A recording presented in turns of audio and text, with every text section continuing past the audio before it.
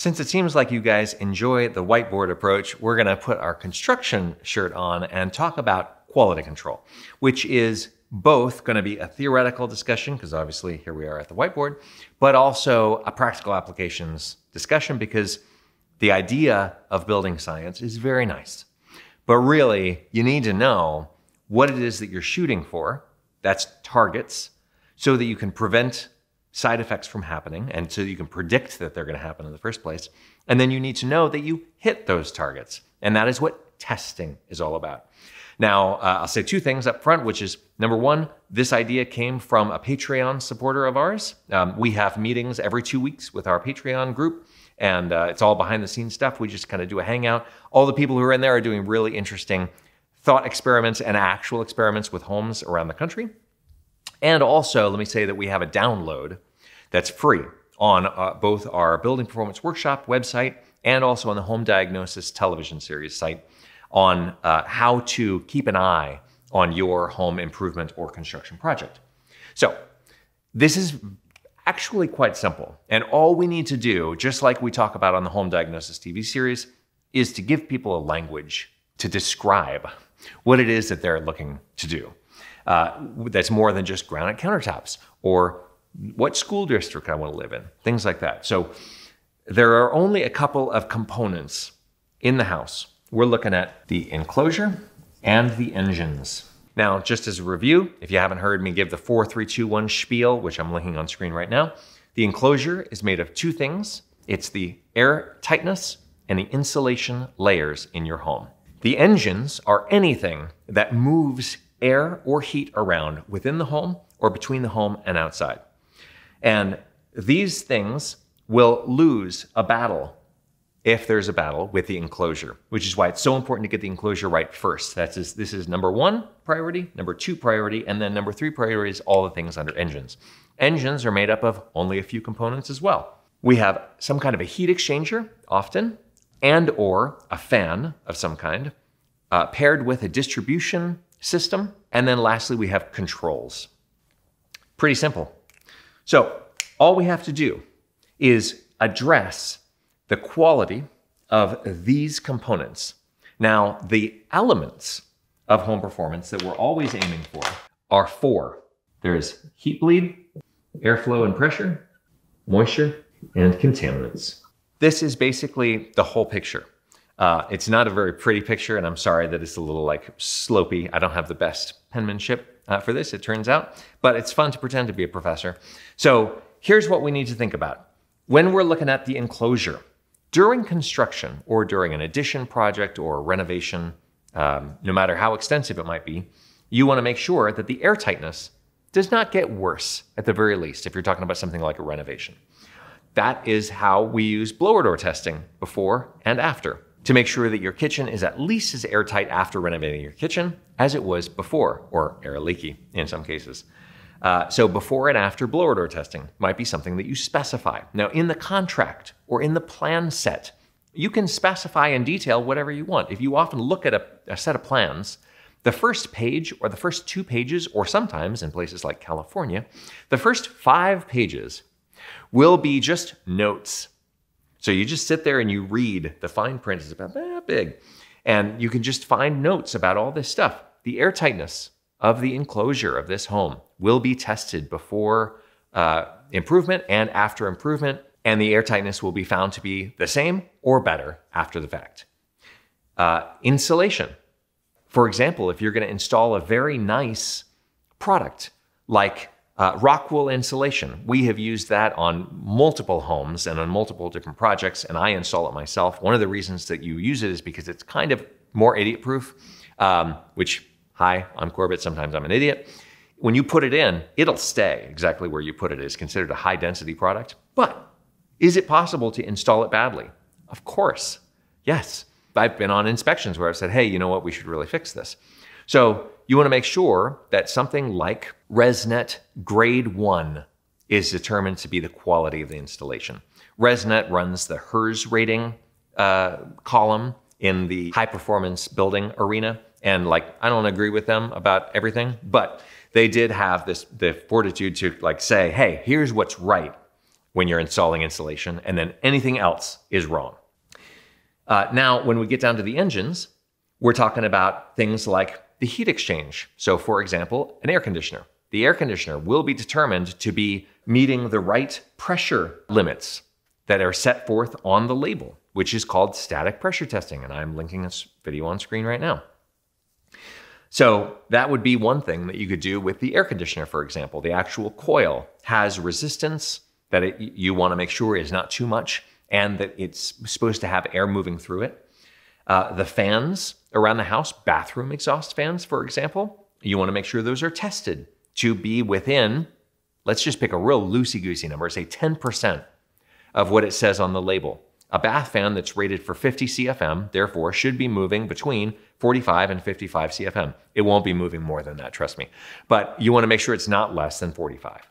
Distribution, the ducts that move that air, you want to make sure that they are airtight, and that's specifying a duct tightness test, for example, to make sure that the leakage of this duct system, even if it's all inside the enclosure, because ducts are plumbing for air, doesn't leak out more than the code best case, which is 4 CFM per 100 square feet. And also we want to make sure that they are all insulated to some certain number. And luckily for you, it's really easy to inspect this because the duct insulation value is printed on the outside of the duct insulation. So you can just look at it. And that should be the case of all insulation. In fact, it's code that you have the thing that says what R value it is facing out so that you can actually inspect that. The distribution for water, and this is important for things like water purity, which we're going to get into in a minute, but the water pipes should also be tested for tightness. And in this case, it's not air tightness, it's water tightness. This is actually part of code, the pressure test that they do on the plumbing system. And in fact, if you have something like we have down in our crawl space, a water leak detecting system that's just hooked up to our Wi-Fi, it texts me if there's a problem, that's going to be really handy.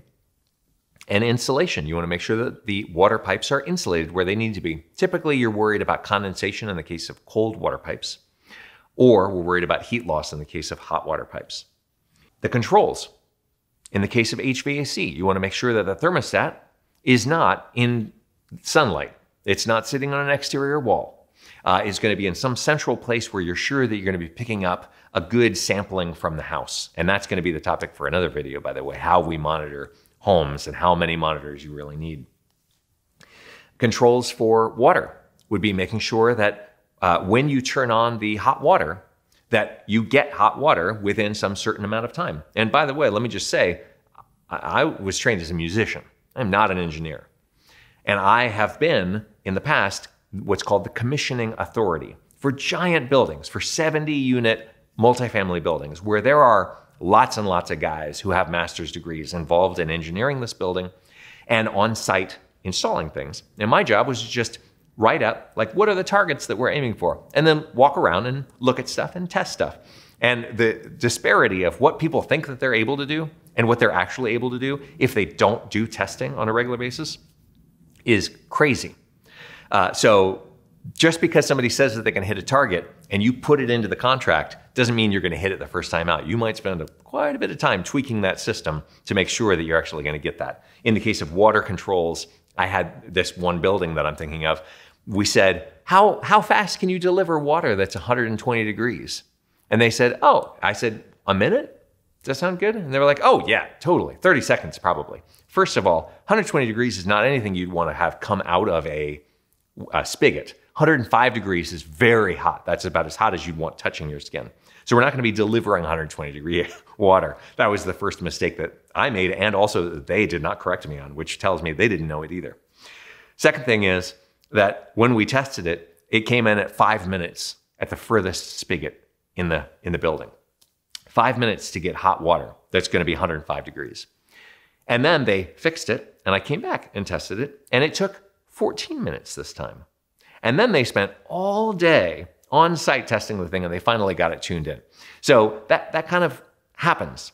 So just be prepared for that. If you're going to start demanding like certain targets be hit, just like plumb, I want my walls to all be straight up and down, and I want my corners to be square. If you're really going to check that stuff, just be ready to actually like follow through on making people correct it. because you're going to be in the middle of a construction project and it's like, well, we could slow down and I could. The thing that often happens in the case of a really big builder who really doesn't want to do what you're asking is they'll say, I know it's in the contract and I want to fix it for you. Here's what we're going to do. We're going to send our guys over as soon as we are available. And they might go away from your house for a month, just waiting for you to sweat it out and say, you know what? I don't care. You're right. Come back and keep on building my house. So be ready for that. Now, as far as the elements go, the heat bleed you're thinking about through the skin of the house and also through all of the engines. Wherever there is what is called a delta T, that's the nerdy way of talking about it. Wherever there's a temperature differential, and that even goes for something like a refrigerator, for example, is something that moves heat from one place to another. You want to make sure that in the case of a refrigerator, it's not insulated at all. And that means being easy to clean. If the refrigerator is built in and it's screwed in place and you're never going to get it off the wall to like dust the coil on the back of it, that might be an issue. Airflow and pressure, as far as the home goes, you're talking about CFM and pascals. Measuring things like from room to room. Is the pressure imbalance between rooms big enough that we're going to have a comfort problem and it's going to actually slow down the airflow? These are two sides of the same coin, and when you have one of them gets out of whack, it's going to have effects on the other. Moisture, you're talking about during construction, testing the moisture of materials as they go into the house. You want to make sure that wood, for example, is like less than 18% moisture. It should be a lot less than that, but often it'll sit out in the rain when it's at the lumber yard and then it gets delivered to your site and it's also sitting out in the rain. Somebody might have a good idea of putting a piece of plywood over the top, which is fine, or a piece of plastic over the top, which might grow mold if it already got there wet. So you gotta make sure to be on this stuff and be there. Honestly, every day is what you're looking at. If you're really going to have this stuff built into a contract and then be there to make sure that it's actually happening, every day is how often you're there. Or one of your assigned deputies, like a third-party inspector, like I sometimes serve for people. Also, moisture in the air.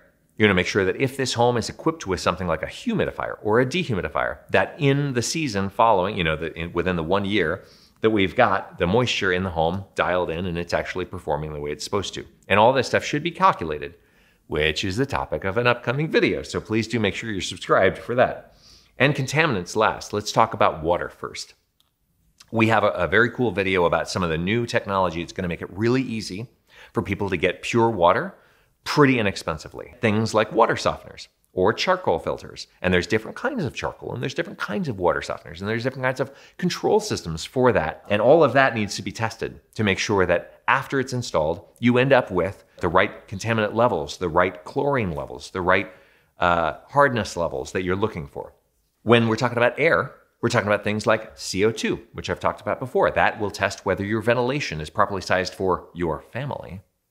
And then also things like TVOC, which is total volatile organic compounds, particles, radon, all of that can be monitored by pretty inexpensive equipment out there. And I have other videos that if I haven't run out of space to link things within this video, I'm linking them on screen now.